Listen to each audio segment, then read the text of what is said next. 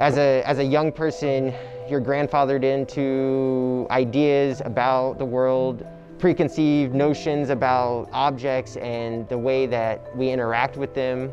This work is really specifically, it's objects, it's things that you'd come across or you'd hear about in the news, weapons like guns and things like that, tools, objects that are necessities in some people's minds. And so I'm representing all of these things physically, but without the function, because I want them to be accessible. I want people to approach these objects and be able to understand them on their own terms and to create new relationships with them and kind of be able to leave everything that they've already known or already thought about them behind.